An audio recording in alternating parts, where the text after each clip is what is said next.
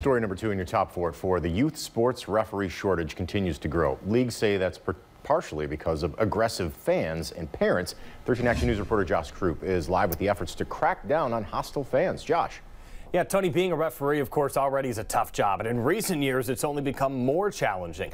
The Ohio High School Athletic Association says that's thanks to a sharp increase in physical abuse against officials. A top association official says there were 0 reports of physical abuse against referees and officials between 2012 and 2017. But just in each of the last 2 years, the OHSAA has received more than 300 sportsmanship reports from officials each year, most of them concerning fan behavior. Some referees even receiving death threats. Others have actually been assaulted during games or yelled at walking to their cars afterwards.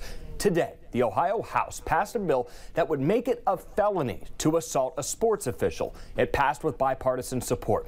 One umpire who was attacked earlier this year says he hopes it'll become law. At the end of the day, we're human. We're human. We got to go home to our families and go to regular work. But I don't want to be punched here and then I can't go to regular work because you're mad over a game. Right now, assault generally is a first-degree misdemeanor, but it is a felony when committed in certain circumstances. Sports officials would be included on that extra list if it becomes law. The bill now heads to the Senate. Tina.